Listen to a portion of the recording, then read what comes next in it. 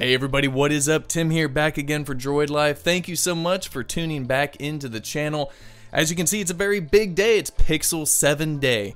I got the Pixel 7 Pro in front of me. This phone should be arriving on doorsteps across the country this week.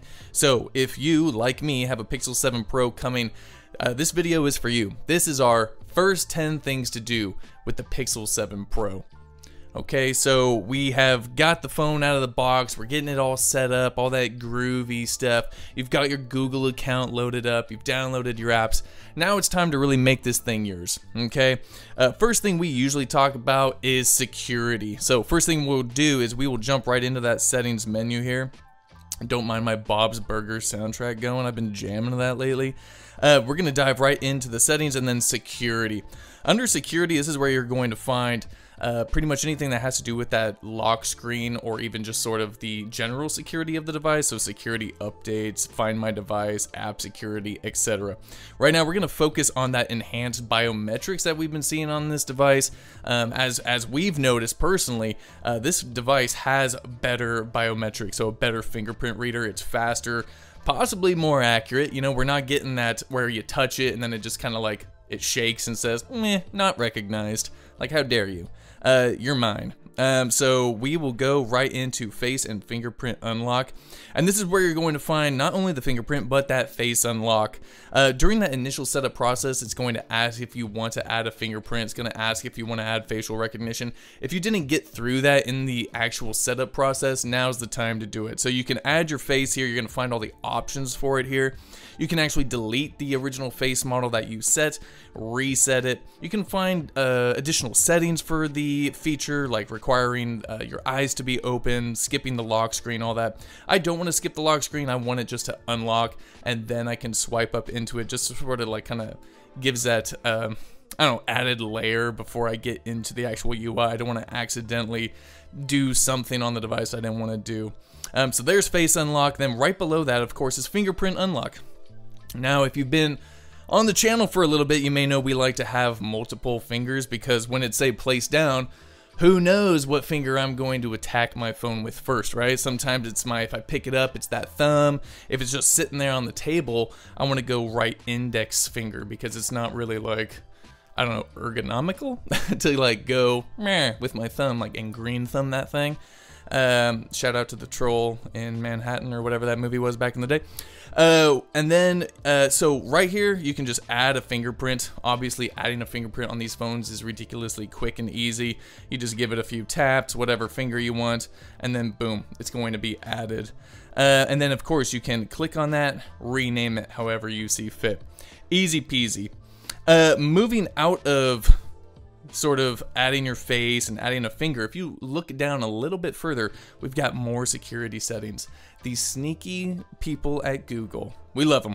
That first option is smart lock. Smart lock, absolutely awesome. Like, this is always like one of those #1 things we talk about when setting up a new device. When you've got that new device, set up trusted places, add your home, add your work if that's an appropriate place to do it. When you add a trusted place, whenever you're in the geofence of that address that you set in Smart Lock, the phone will remain unlocked. I will say, over the years, Smart Lock has regressed a slightly bit. Like sometimes it's like a little janky or it just won't work, and if I go in, toggle it off and then back on, it seems to start working again just fine. But for that initial, like that first initial toggle, it works exceptionally well. So when I'm here just at home on my own Wi-Fi here at the home or whatever, I'm at my address, I just want it to stay unlocked and not have to keep looking at it with my face or unlocking it with my fingers. I can just set on trusted places. Trusted devices is also on here, so if I've got my Pixel Watch or whatever device on and that Bluetooth connection is paired, or my Galaxy Buds, whatever, then the phone will also remain unlocked. So get into Smart Unlock. Definitely look at kind of setting up that security, getting yourself ready to go in terms of being more secure on your Pixel 7 Pro. Since we are talking about security, might as well dive into safety and emergency. So safety and emergency, that's where you're going to find that emergency SOS, car crash detection, crisis alerts, all that. Just know that these features need to have your location settings always on. So that way it will know in the event of an emergency where you are, etc. Can track all that information. Sometimes, like, you might think that, oh, that's going to mess with my battery or anything like that. I haven't noticed that, but it is something you'll just have to come in here and toggle it on. It does not come on automatically out of the box, so you'll have to say, okay, I want to update my location, allow all the time, back out of it. Yep, it's going to need to know. It's going to be listening for a car crash, which is interesting. But yeah, and then, so if you don't respond, then you can set up what's going to happen, right? It's going to try dialing 911. It's also going to ask you for emergency contacts. So I set my wife up, medical information, blood type, etc. What type of allergies you may have. For me, it's sulfa medication. I don't know if I should say that publicly. I don't think it matters. Don't try and drug me, please. So you've got crisis alerts. That again will also need your personal location. That way, if something is happening around you, it's going to know, oh, hey, you're in that area. Here's a crisis alert for you. This is also where you're going to find wireless emergency alerts. I know some people like to turn these off. However, I mean, shame on you, right? God forbid something happens, like an Amber Alert or something that affects you. You want to get these, like severe threats to life and property, Amber Alerts, public safety messages. These are all like important things, right? They make our society go round. So go ahead, have those enabled, or if you want to disable them, they're right there, wireless emergency alerts, and just disable allow alerts. That's under safety and emergency. All right, now that we've got security, all that mumbo jumbo out of the way, let's talk about making this phone ours with that kind of customization. First thing, so we're gonna go to the home screen here. Out of the box, I was a little surprised. The phone was set up for a 4x4 grid, and I was like, where do I fix that? Because if you go in and you long press on there and go home settings, where you think that grid should be, it's actually not there. And I was very confused at first. So I hit up Kellen. I was like, dude, am I stupid? And he confirmed, yes, I am stupid. So you go ahead, long screen that, but then long press on that home screen, but then under wallpaper and style, then if you scroll down, boom, you've got your app grid. So the first thing I do is I set that bad boy to 5x5. That way then I can start adding my icons, adding my widgets, etc. So I go 5x5, but of course you can choose a 4x4, 4x5, 3x3, heck, even a 2x2 if you really need some huge, gorgeous app icons on your screen. So there's the app grid for you. Then, obviously, since we're already here, let's talk about wallpaper and style. Android 13 being what it is, freaking amazing, you can change your wallpaper and then that style can automatically change for you, right? So let's say right now I've got this green wallpaper. I can choose different styles here. It's beautiful, it's super bright, it's crazy cool. You can have more of a contrast vibe if you want, which is totally great. I'm gonna go with that basic green here, but then you've got basic colors as well, so you can choose whatever color you want. It's just more like this palette is always available to you. Then of course you've got the dark theme, which is, you know, kind of my way to roll. But then you've got the themed icons. My only, and I say only if the camera will go ahead and focus for me. I say my only, but in actuality, I have a big problem with themed icons simply because I like having Twitter and Facebook on my home screen. And if you'll see here, Twitter and Facebook do not support the themed icons quite yet. So that can be a little annoying, especially if you have apps that you use often and want to use the themed icons because they look great, but not every app supports them. So we're like kind of waiting for developers to, like, you know, get their stuff together and support Android 13 the way it should be, because when you've got a whole theme going and everything's looking all green or purple or whatever you want, it's a really gorgeous experience. So kind of hoping that the developers jump on board quickly and start supporting that stuff. Next up, let's talk about system toggles. System toggles right here in this pull down section.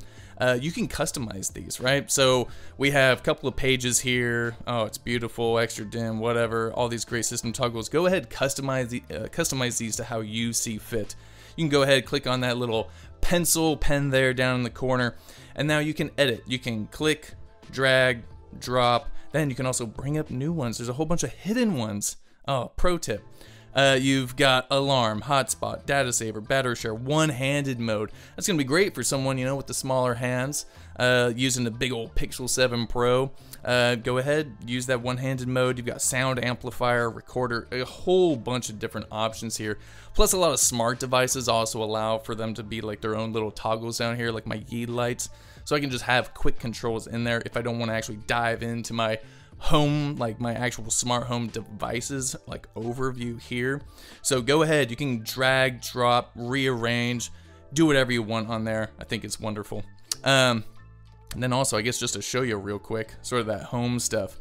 This stuff works really well. Being able to quickly dive in to like whatever home settings I have, checking my front door and all that stuff, absolutely love it. So if you have any like Nest Hub, Nest Yale lock, whatever it may be, set all that stuff up, make sure it's got on the right account and all that. Like being able to access that stuff quickly right from like the system toggles, super clean, super clutch. So thank you for that, Google.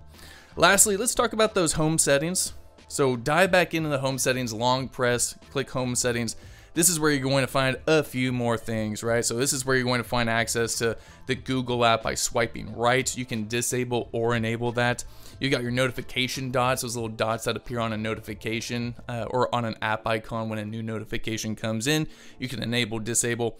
At a glance, you can choose what comes in via that at a glance, which is that top left widget there.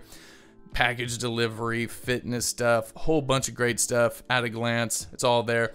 Sensitive content on the lock screen, you can choose whether to enable or disable that. Also, oops, didn't mean to go all the way out. You've got suggestions. So the suggestions, if you have, let's say you move an icon out of this base and bring it up here, it's going to suggest, oh, you should have YouTube Music. Clearly, it's not like the smartest feature in the world because I already have YouTube Music here, but those suggestions will pop up on this lower bar and they'll also pop up here. Like these are obviously the apps I use the most. Not embarrassing at all. Like I talk smack about social media all the time, yet here I am using it constantly. So I am a hypocrite. Everybody knows this. So being able to dive into your home settings, kind of customize what you want your phone to look like, how you want it to behave. Obviously, one of the first 10 things you should do when you pick up the Pixel 7 Pro. Alright, now that we've got the phone looking exactly how we want it to, fantastic, we're going to dive back into the settings and let's go over gestures. So if you go down into System, scroll down just a little bit, you don't even really need to scroll, just look down a little bit, you've got gestures. This phone can do a ton of stuff without actually like you having to do anything, right? So you can quickly open the camera by double tapping on that power button. You can quick tap to start actions, so tapping the back of the phone. That will enable, get out of here.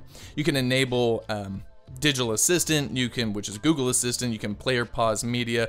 There's like, you can show your notifications, toggle the flashlight. So using that double tap is like a really helpful gesture that you can set up. You can flip the camera for a selfie, tap to check phone, which of course, like if your phone is just sitting there and you tap it, boom, the screen is going to turn on. Super helpful. But this is also where you can access your system navigation. Now, I know some people are still on that 3-button life. Bless your hearts. I think that's great for you. But if you don't want that gesture navigation, boom, right here, 3-button navigation. And then you can hold home for assistant. Like, this is old school stuff, man. This like takes me back to the Kit Kat days. So fantastic. A lot of gestures in here to play with. This is also where you're going to find that press and hold power button.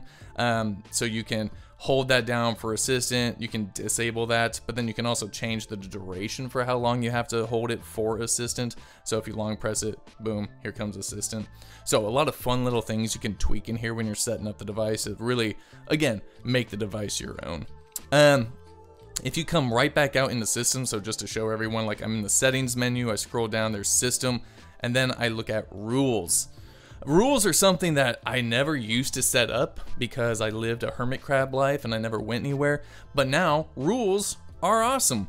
When I go, say to the gym, for example, and I want my phone to do something in particular. For example, enable do not disturb. Super easy with rules. I can quickly tap that new rule. I can add. When I'm on a saved Wi-Fi network, so for example, I'll go to my gym, I'll click that, and so here's what I want to happen when I hit that network. I want the phone to turn to do not disturb, or I want it set to silent, ring, etc. Can have a notification sent when that rule takes place or not. The same thing can happen when you go to an actual location. I would show you what happens, but then it's going to pop up my address. But anything can happen, so you can set any location in the world. It just uses Google Maps, and it says where do you want it to set it to. And so when you hit that particular location or that Wi-Fi network, you can have your phone do one of these particular things. So super helpful if you get to work, like, oh, okay, I'll set my phone to vibrate now. Or you're a child and you get to school and you don't want your phone buzzing throughout the day. You're a super popular kid, what have you. You know, when you hit your school's Wi-Fi or you get to that location, that GPS coordinate, you can have your phone set to silent or whatever you need it to do. So super helpful there. Scrolling back out, let's go into sounds and vibration. If we scroll down a little bit, we have adaptive sound, something I'd like to enable. It uses the phone's microphone to kind of pick up what the sound or the acoustics are like in any given environment you are in. It actually is noticeable, I would say. Like if you have it disabled, just sitting on a table, and then enable it, you may notice the phone like gets louder or brighter, like the speaker just sounds a little bit better. It's just something I enable. Right under adaptive sound, now playing. Now playing allows me to be like the musical genius my friends think I am, right? So we're sitting out like at a bar or at a restaurant and a song comes on and like, oh man, what song is this? I quickly glance down to my phone and I see the now playing what's on the bottom. I'm like, oh, this is blah, blah, blah by blah, blah, blah. And they're like, man, Tim, you know every song, every artist. It's incredible. Yeah, it's because I use now playing on my Pixel phone. You silly fool. And I recommend you use it too. I think it's super helpful. You've got a history of what you've listened to. So let's say, oh man, what was that song I was rocking out to in the car last night? Well, obviously it was Chutes and Ladders by Korn or Diggy Diggy Hole by Windrose. Obviously, a lot of different songs here. Oh yeah, Bob's Burgers, etc. Your songs will likely be different because you and I have different musical tastes, and that's totally fine. My point is, you've got to use now playing. Highly recommend. Lastly, let's talk about the camera. I gotta get out my little thing here because we're gonna show off some macro mode. For the camera, there's just a couple of things, right? Obviously, we all know the camera is awesome, but one of the things I wanted to talk about is the auto macro mode that kind of comes out of the box, right? So at first, I was very confused. I was like, where is macro mode? Because it's not actually a mode that we have down here at the bottom.